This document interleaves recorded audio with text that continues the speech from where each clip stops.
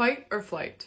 Where did that term originate? So glad you asked, I'm about to tell you. So it's 1897. A young physiologist, his name is Walter Cannon, is studying mice. And he just happens to notice that when the mice are stressed, peristalsis, like the muscular contractions that aid in digestion, they stop completely. It's like, oh my god, that's so weird. Like, why is it when they're stressed, their muscular contractions are stopping? Then he noticed other things. Their breathing was altered, heart rate was different, clotting was different. He could not figure out why was it when these rats were stressed, they were going through all these bodily physiological changes. Okay, and I'm gonna read what he wrote. It's just a paragraph.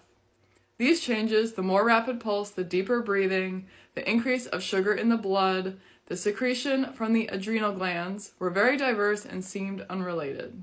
Then, one wakeful night, after a considerable collection of these changes had been disclosed, the idea flashed through my mind that they could be nicely integrated if conceived as bodily preparations for supreme effort in flight or in fighting. In that moment, that physiologist, Walter Cannon, coined the phrase fight or flight. That was groundbreaking work to show the mind-body connection. You perceive stress, real or perceived stress, is going to produce physiological changes in the body.